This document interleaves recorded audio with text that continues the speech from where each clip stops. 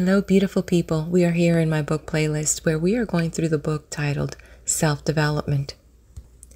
A Handbook for the Ambitious by Addington Bruce. I want to take a minute real quick and say thank you for all of you that have joined this channel, who have supported me, who have shared this content to help others along the way. Because you know what? Self-development is key. And coming from someone who has lived quite some time, 60 years, something to brag about, and has had many careers, have been a parent, have been in a relationship for over 31 years, and have had some major setbacks because life is perfect in its imperfect way. And I understand that even here where I'm at, there's still so much more room for me to develop. And if you are young and starting your journey on life and you found this book, I hope that you can overlook any arcane language and filter through the things that do resonate. Sometimes tough love is the best love, and there is a lot of tough love in this book. Okay, if you're ready, let's jump on to the next chapter, which is titled Making Oneself Interested. I'm excited to see what's in here. All right, let's get started. At the very outset of any discussion regarding ways and means of increasing one's interest in one's work, the objection may be raised that conceivably there are circumstances under which it is harmful rather than helpful to attempt to increase vocational interest. Suppose, for example, that a man is doing work for which he is not really adapted by nature. Should he not be urged to find work for which he is better fitted, rather than to cultivate interest in the work he now is doing? Undoubtedly, a man should do his best, through self-study, to choose a vocation according with any outstanding natural aptitudes he may possess. And undoubtedly, if he is a man of outstanding natural aptitudes and has already chosen badly, he should shift into another vocation, provided he can be sure of choosing more wisely when he determines to change. Undoubtedly, too, parents should make it a rule to study their children carefully with a view to discovering outstanding natural aptitudes and assisting their children in a wide choice of vocations. But how many children exhibit outstanding natural aptitudes? The more I study this problem of aptitude and vocation, the stronger becomes my conviction that, for the generality of people, success depends not so much on close agreement between vocation and natural aptitude as on the gaining of acquired aptitude through sound working methods and the cultivating of a keen interest in the vocation chosen.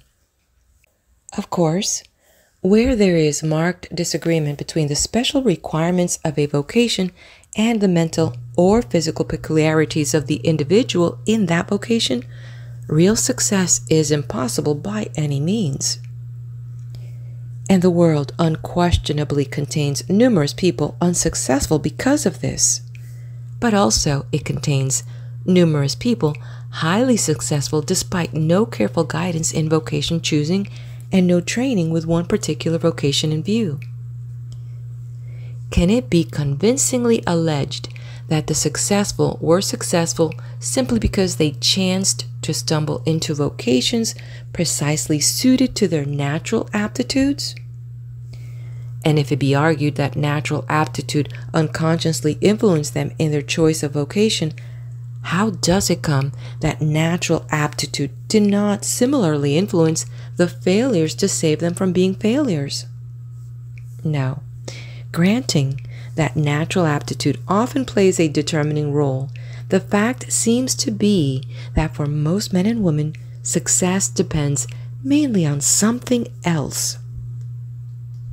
That something else, acquired aptitude, is the resultant of several cooperating agencies, chief among which is putting one's soul into one's work. When this chief agency is absent, success is certain to elude the seeker, no matter how richly he may be endowed in natural aptitude for this chosen vocation. Let us not deceive ourselves. Some people, but only some, may justly plead vocational maladjustment as an excuse for failure. Most people who fail do so because they have not trained themselves to achieve and are much more interested in other things, in assuming themselves, for example, than they are in their work.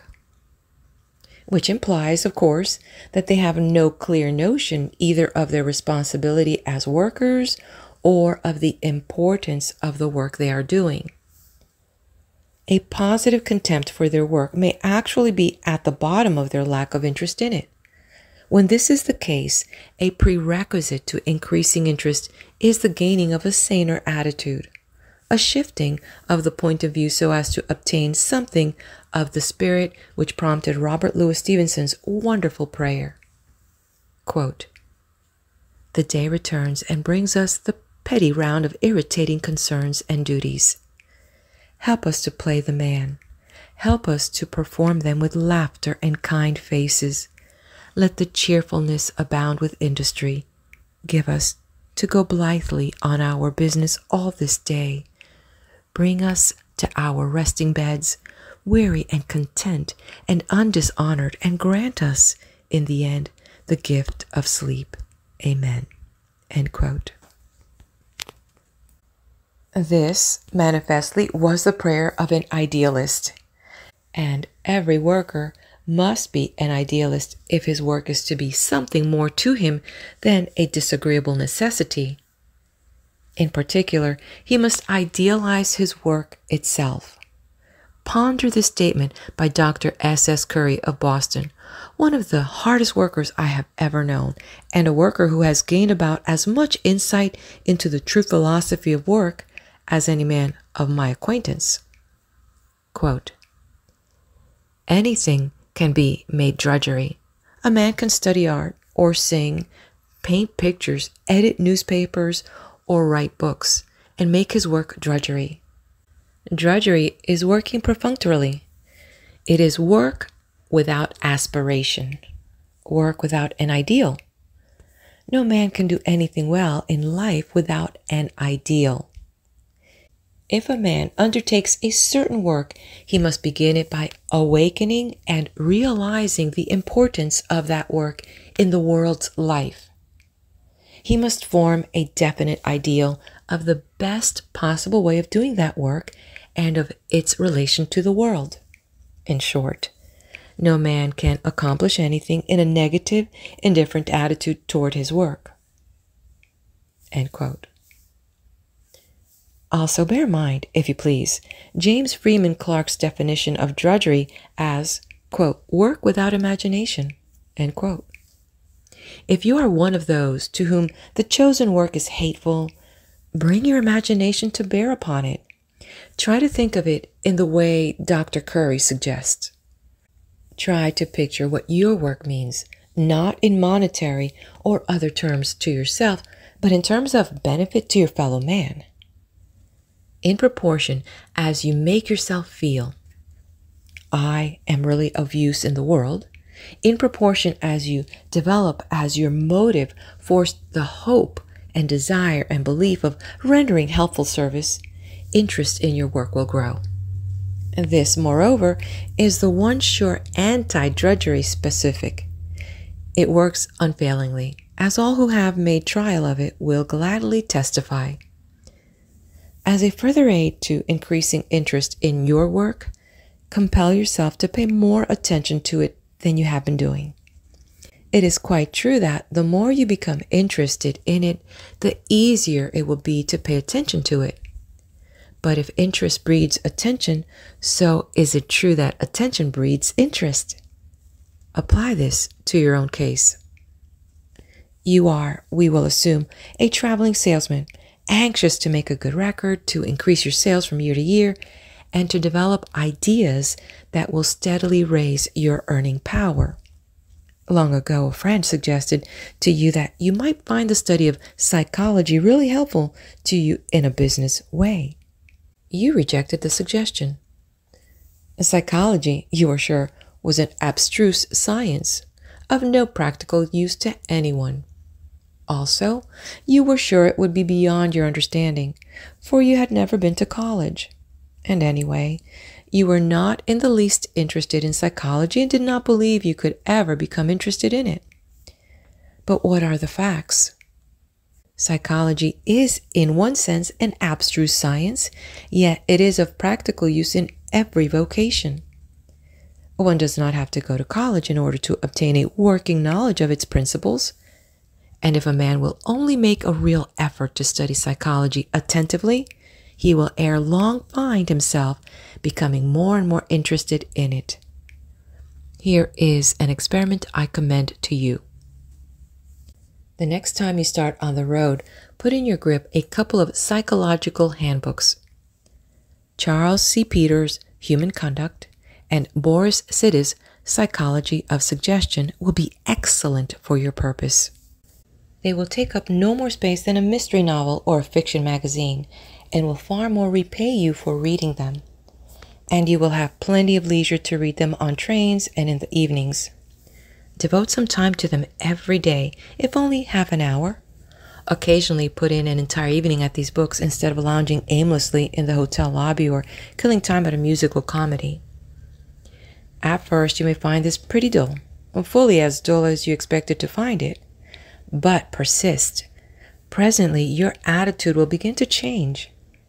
The science which you thought abstruse and incomprehensible will present itself to you in a more favorable light. You will be pleased to discover that certain ideas you have formed regarding human nature, gained from personal observation and applied in your business life, are confirmed by the handbooks.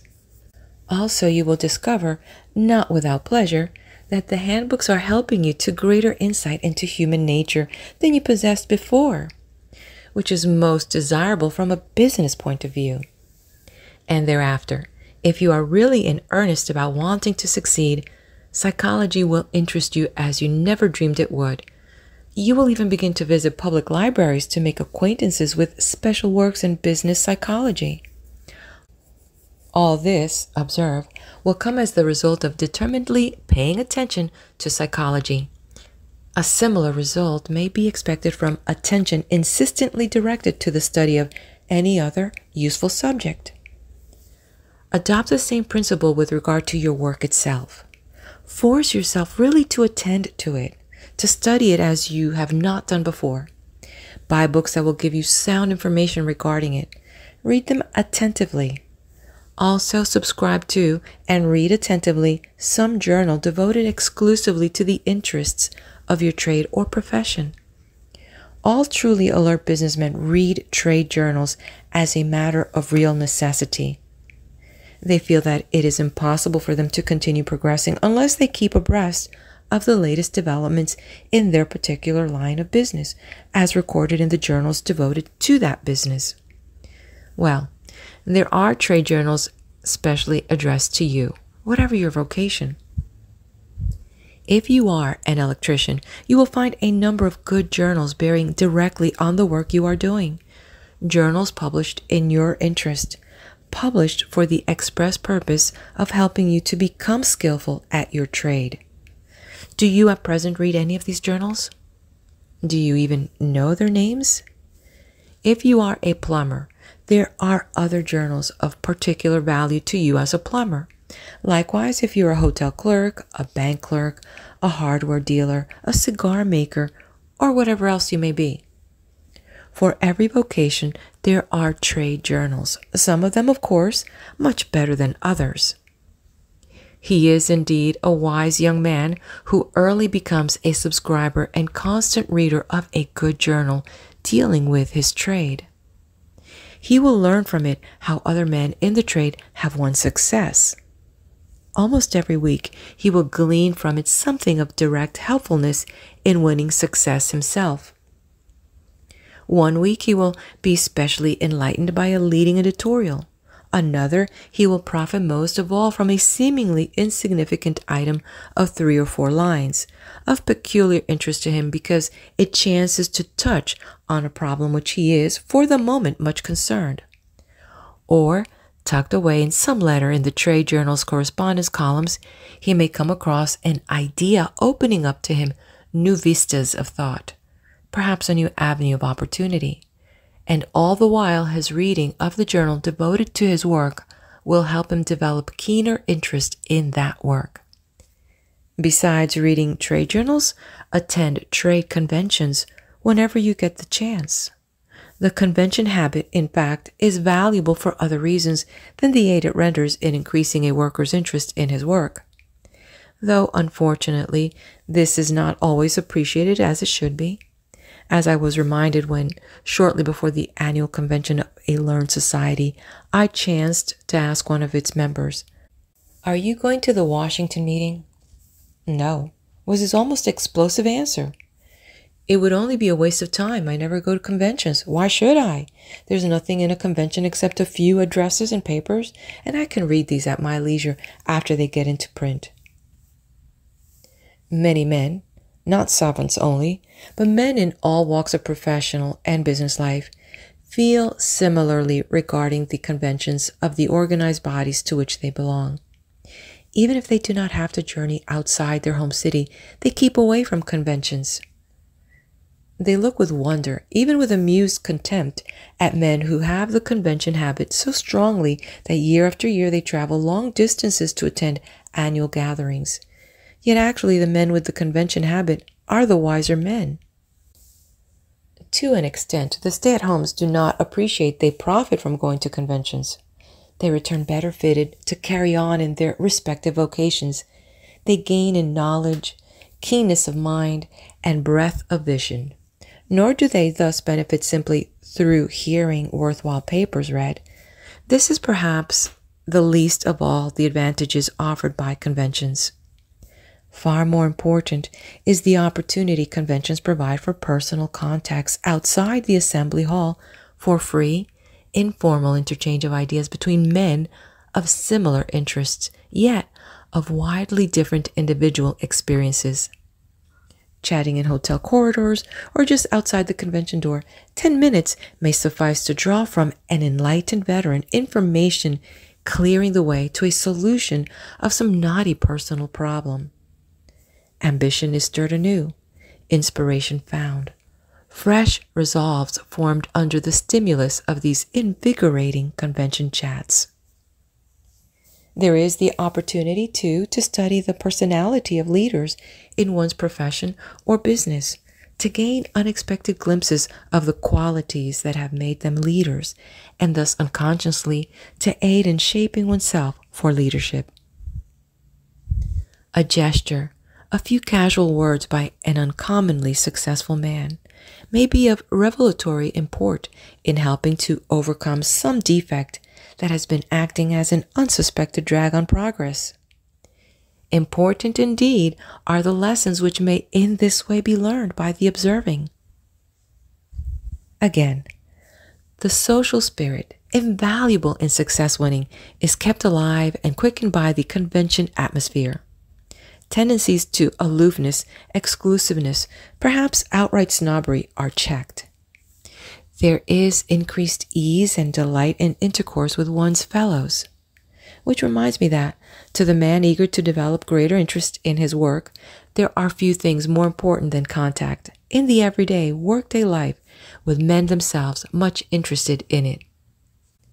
This, if only because of the subtle influence of psychic contagion, one of the strongest formative and deformative factors in the shaping of men.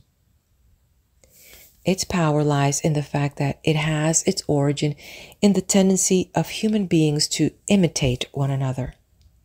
Thus, a man's associates, especially if he is much with them, become working models for him, so to speak. Are the men with whom you most frequently associate good working models for you, or poor ones, in point of being interested in the work they're doing? If they are not, associate with them less frequently. Cultivate contact with keener, or at all events more eager minds. Especially be sure to do this if perchance you have drifted into an intimacy with shiftless or comparatively shiftless fellow workers. Their influence will not merely make it hard for you to become really interested in your work, but will work injury to your character itself. It is this potent, character-shaping influence of psychic contagion that gives point to the familiar saying, Tell me who a man's friends are, and I will tell you what he is. I do not know who your friends are, but you do. You know perfectly well whether they are energetic or lazy men. You know whether they are strong-willed or spineless. You know whether they are competent or incompetent. You know, in fine, whether they are good models or the reverse. If the reverse, the sooner you select better models, the sooner your prospects will change for the better. You are reluctant, it may be, to acknowledge the weakness of your present intimates. You would find excuses for them because they are your friends. That does credit to your spirit of loyalty, but it does not alter the facts one whit. And the supreme fact, so far as you're concerned, is that the longer you associate with them, the more you will become like them, and the slower your progress will be.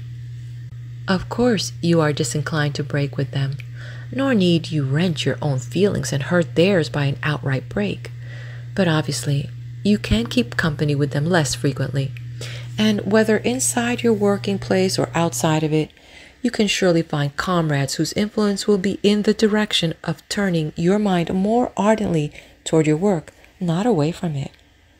This subject of psychic contagion is so important to you, for reasons quite apart from the developing of vocational interests, that we must come back to it again. Meantime, assuming that you are resolved to spare no effort to make yourself more interested in your daily duties and problems, let us turn to the related question of how your growing interest may most surely be accompanied by efficient thinking. For the chances are that if you have not hitherto learned how to throw yourself into your work with enthusiasm, you equally need to learn how to do truly efficient thinking. Though you should not feel unduly mortified because of this. Most people go through life without doing much thinking really worthy of the name. End of chapter.